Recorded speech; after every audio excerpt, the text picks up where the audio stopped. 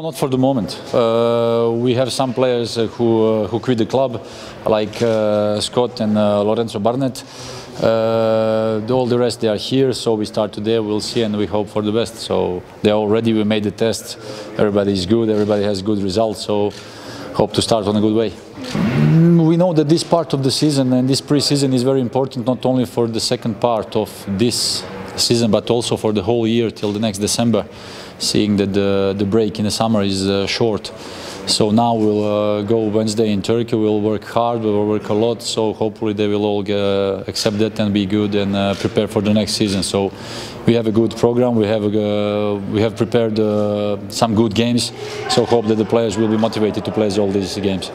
Čo k tým súperom, ktorí vás čakajú na sústredení v Turecku?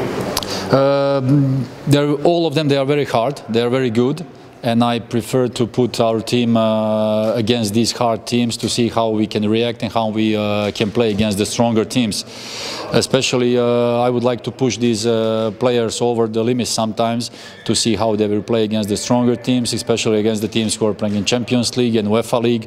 So I want them also to feel what is it to play against that level, because as the club's project and everything for the future, it's to try to push the club over the limits to the European level. So this is the great opportunity. I'm really happy that we're going to play against strong teams. Má veľký zmysel byť v týchto podmienkach klimatických. Veľmi sa to nedá čo robiť. To ihrisko určitým spôsobom trávne ihrisko v Turecku, kde je tých 12-15 stupňov, je ideálna príprava. Tuto je to nejakým spôsobom bezmyselné pripraviť mužstvo na tento rok, lebo myslím si, že určite budeme sa dostať do Európy a bude sa na to treba pripraviť. Myslím si, že dnešným dňom začíname. Ukázali sa, že tá testovania boli veľmi dobré a ukázalo sa, že sme všetci trénovali aj počas dovolenky a určite sme pripravení na tú zimnú prípravu a tešíme sa na ňu.